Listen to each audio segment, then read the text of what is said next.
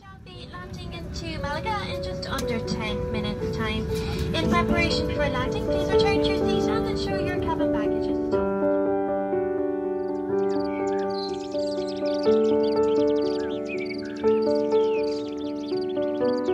Sammy and Steve met over Paddy's weekend in 2015 in Temple Bar in Dublin.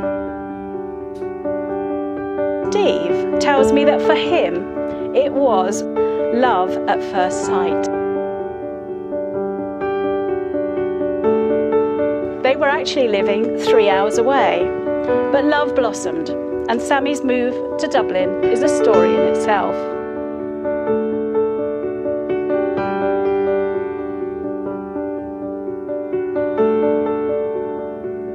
Those who know Sammy will know that she enjoys getting herself stuck into a project.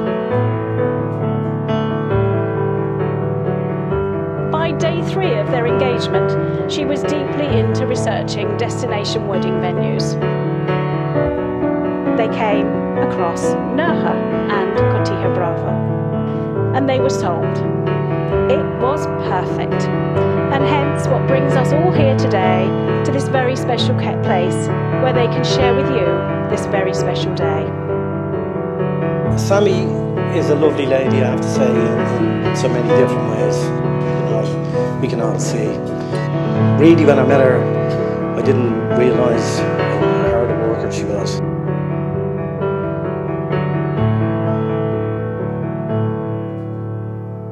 Stephen's a very, very quiet, gentle guy. Stephen has been a smashing kid all the way up. He played football under me and we had some great times all the way.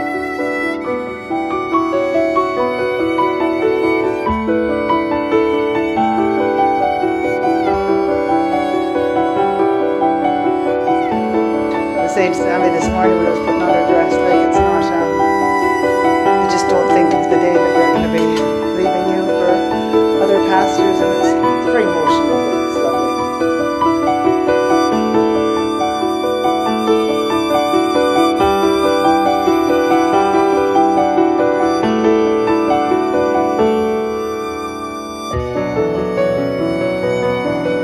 There's only one place to start, really, and that's with a new bride.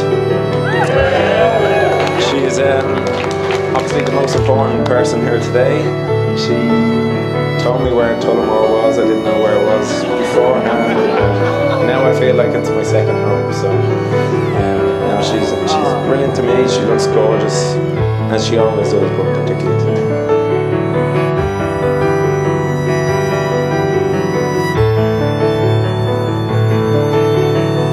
On May 1986, Sammy Walsh was born. If she's half as good a wife, and I hope a mother, as she is a daughter, then Stephen has made no mistake. Best of luck to them. I hope everything works out for them and all that. And happy days.